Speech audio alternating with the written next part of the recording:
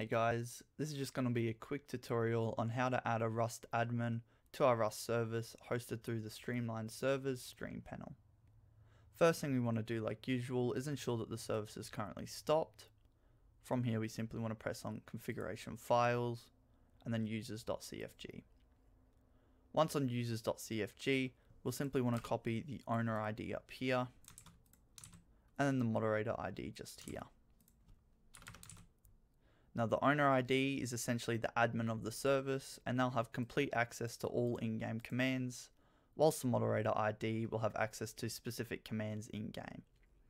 Now in order to set a admin or owner, we simply need to find their Steam ID 64, which can be achieved by heading to their Steam profile, copying the link up here, and then simply going to steamid.io and pasting their profile link in there. Once we've pasted it, just simply press look up, and it'll come down here saying Steam ID 64, and we simply just want to copy it to our clipboard.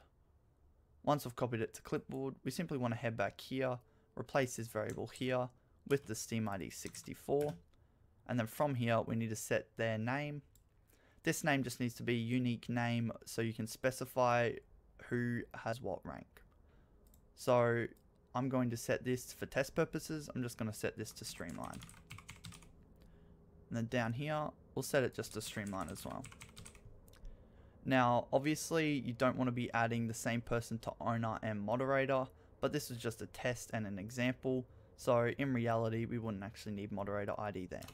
But in order to add moderators, it's essentially the same process as adding an owner, except it's moderator ID and it needs to be specified as a moderator. Now, once you've done this, you simply want to save the file, head back up to your Rust service, and simply start your service.